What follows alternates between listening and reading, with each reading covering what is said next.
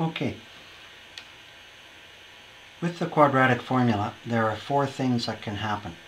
They all involve what we call the discriminant, which is the b squared minus 4ac part, which appears underneath the square root sign in our formula.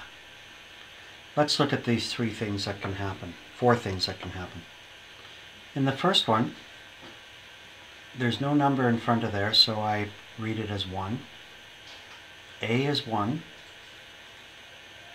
B is plus 6. And C is plus 9. So if I throw it into my formula, I get the variable n is equal to the opposite of b, which is minus 6, plus or minus the square root of b squared, which is 6 squared, minus 4 times a, which is 1, times c, which is 9, all divided by 2 times a, which is 2 times 1. What we then get for n is opposite of 6 plus or minus the square root of 36 minus 36, all over 2. So the first thing that could happen is your b squared minus 4ac part of your formula may end up being 0. So n is the opposite of 6 plus 0 over 2, or the opposite of 6 minus 0 over 2. Well, this just gives us one answer.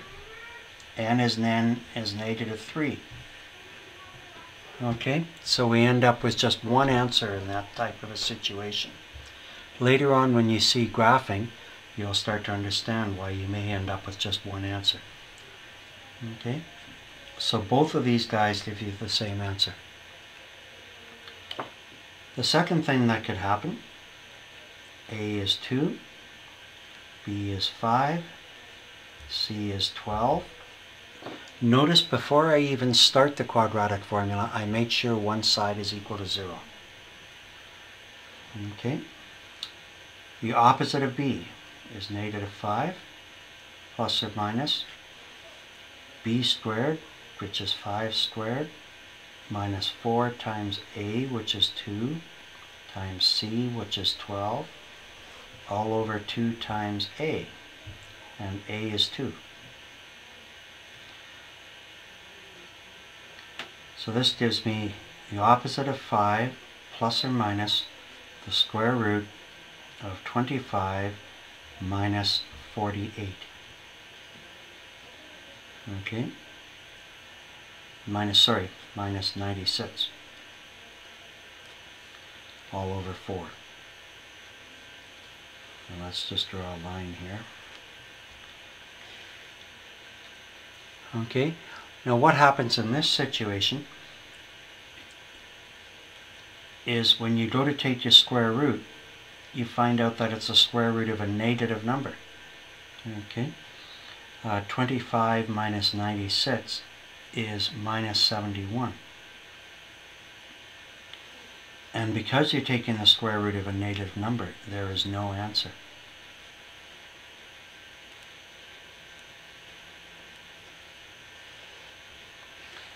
Okay? So if you, when you do the b squared minus 4ac part of your question, you get a negative number, then there's no answer. Okay, the third thing that can happen with the quadratic formula, again there's no number here, so I'll call it 1. A is 1, B this time is negative 6, and C is positive 8. Now when I throw these into the quadratic formula, I get W equals the opposite of B. Now since B is negative 6, the opposite I change to positive 6. That's why I always read it as the opposite.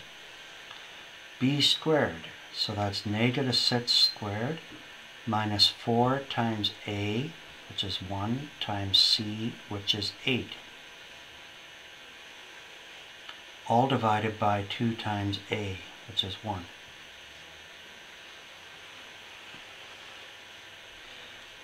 when I work this out on top,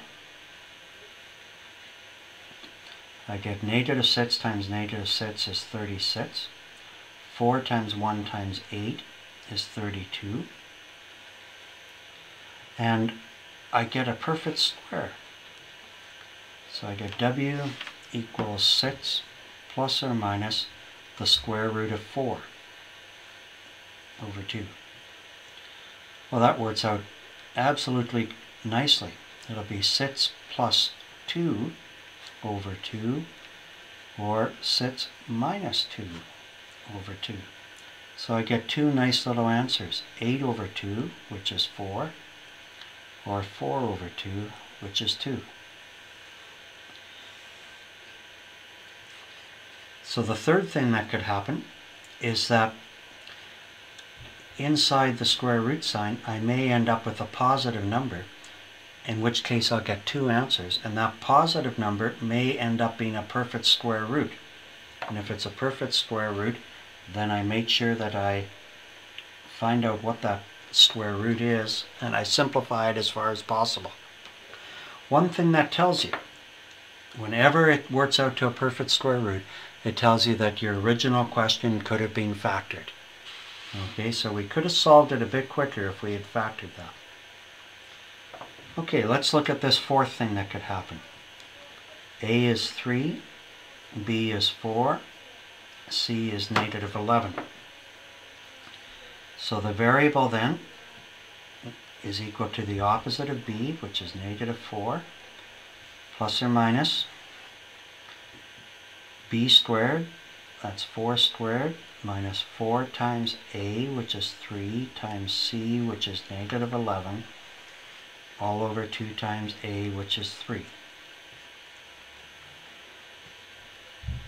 Okay, underneath the square root sign, the B squared minus 4AC part, this works out to subtracting a negative, so I write down positive right away. As soon as I see two negatives there, I write down positive. 4 times 3 is 12, times 11 is 132. All divided by 6. Again, if the equation works out underneath the square root sign to be a positive number, I am going to get two answers. One by adding the square root, and the other by subtracting the square root. Now in this time, it works out to the square root of 148. Okay, and so P is equal to two answers, negative 4 plus the square root of 148 over 6, or negative 4 minus the square root of 148 over 6. Now these two answers end up being irrational numbers. They end up being something that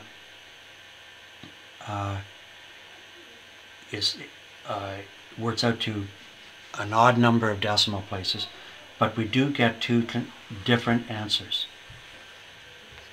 The original question could not be factored because 148 is not a perfect square. Okay, recapping. Here are the four things that can happen, and they all involve this thing called the discriminant. What happens to b squared minus 4ac? With the first question, we found that the square root sign was 0 and we only got one answer. Second question, we found the square root sign had a negative number under it, so we got no answers. The third and fourth questions, underneath the square root sign, we had a positive number, so we got two answers. If it's a perfect square root, we got two nice whole number, and we'll get whole number or rational answers.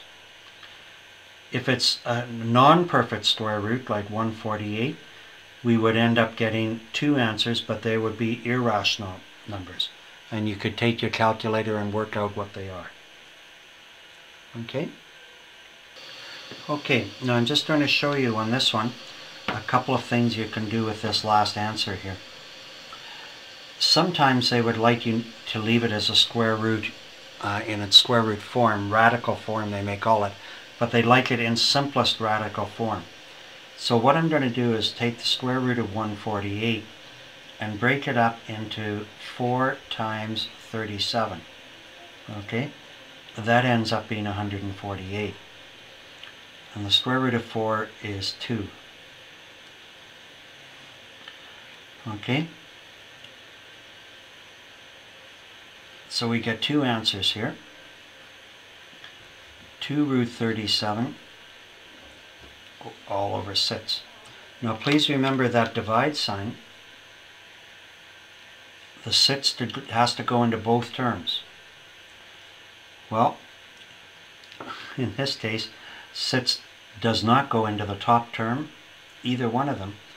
So what I am going to do here is I'm going to factor out a 2.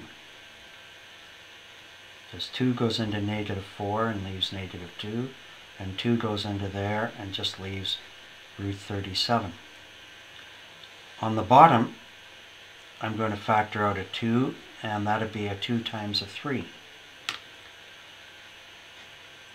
The 2's cancel.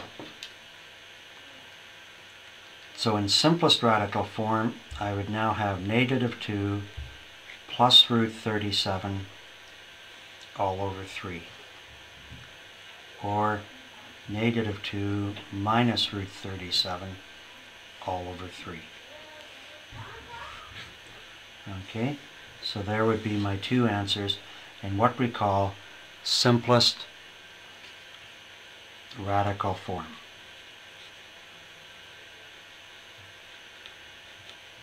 Okay, now since the square root of 37 is equal to 6.083,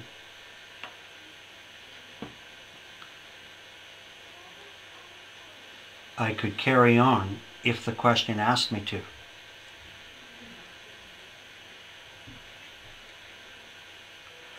If the question asked me to take it to decimal places, then I would get these as my two answers. I would get 4.083 over 3, or minus 8.083 over 3. And 4.083 divided by 3 is 1.361.